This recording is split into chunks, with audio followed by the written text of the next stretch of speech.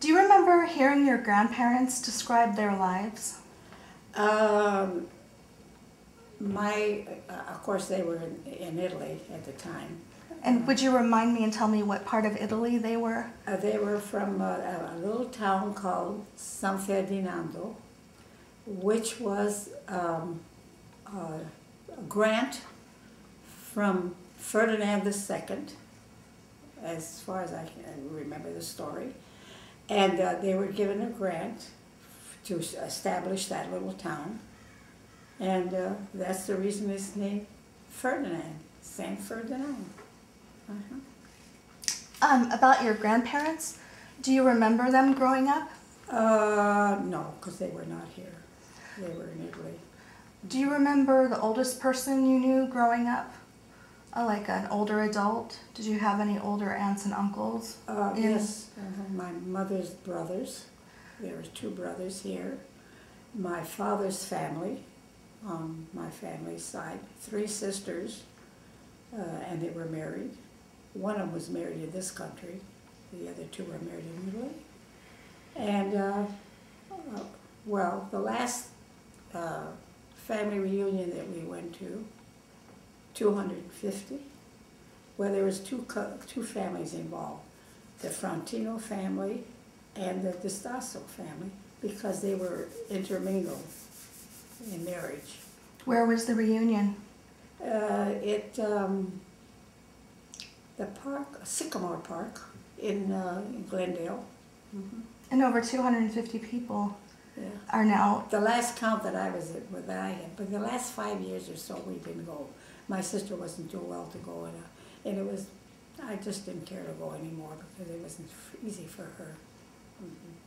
What do you remember your uncles and your older uncles talking about how life was growing up? Did they talk about it with you? Not really, because there was, as I said, there was 5 boys and 2 girls in that family. So the boys were all, but no, my grandfather, I'll tell you about my mother's father. He was in the war in Rome, when they conquered Rome. He was one of the soldiers that went into that war to conquer Rome. And they were having a big battle at that time. I don't know what battle it was. I don't know. But anyway, my mother was also getting a little pension from, because she was the youngest of the kids. From the Italian government? Yeah. And what was your grandfather's name? His name was Russo, R-U-S-S-O. And one of my cousins made a study of that name, and he said they originated from Russia. Yeah, I think it means Russian, doesn't it? Yeah. It means red. Right, R-U-S-S-O, right, Russian. What was your grandfather's first name? No way, I have to stop and think. Well, Peter Anthony. It's Pietro Antonio. Russo. Do you remember your family discussing world events and politics growing up? Well, my father just absolutely adored this country.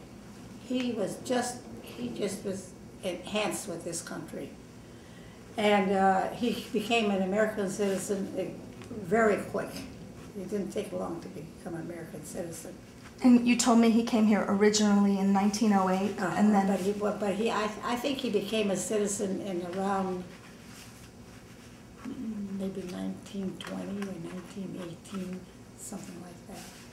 And when he came from Italy, he came directly to Los Angeles? Well, the reason for that was because an uncle had come here before. And when he went back, he told my mother, I'm taking this boy with me because there's a lot of opportunities in California.